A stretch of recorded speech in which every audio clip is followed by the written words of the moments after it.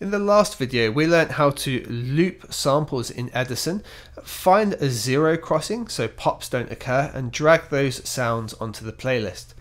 In this video, we're going to look at how we can get the key or sounds of certain samples, which it can be really useful, and how we can then sync them to our project.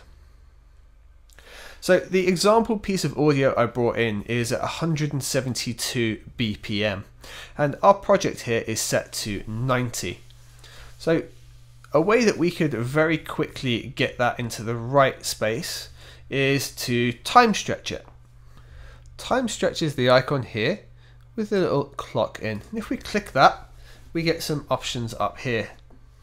The time stretch options inside Edison are not musical like they are on the playlist, and we would have to understand how we're going to adjust them. So at 172 BPM, if we were to halve that time, it would give us 86 BPM. So we've got the time multiplier here. We could drag that down to minus 50% and accept.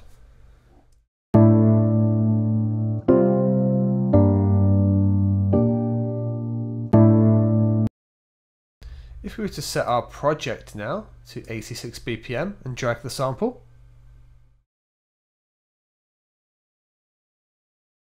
notice how it now fits within 2 bars.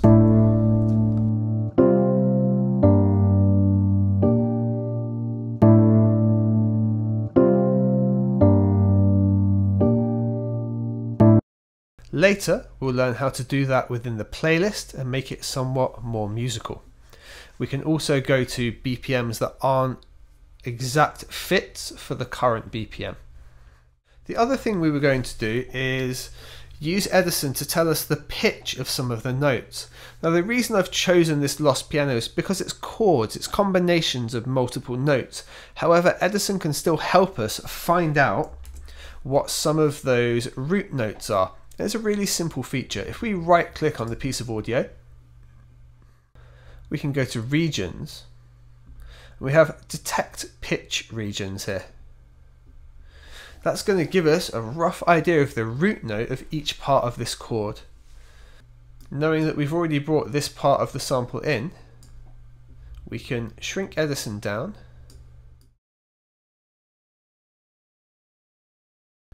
and let's make a pattern here.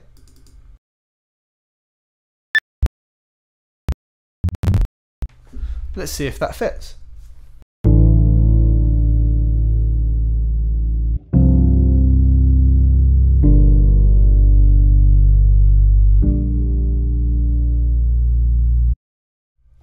I've slowed the sounds right down here.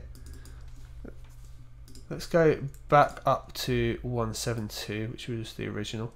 So let's see if that fits.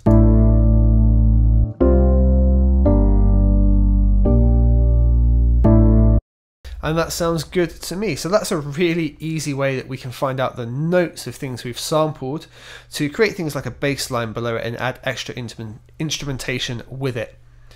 Just another quick tip on what we can do here. Now that we know these individual notes, if we double click on the note itself, it will come out for us like that and have it highlighted.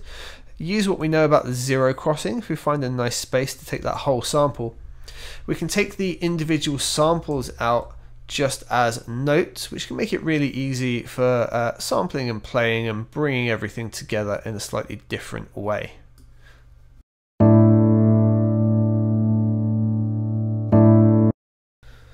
In the next video, we're going to look more at the tempo and time stretch and getting samples to work with our particular projects.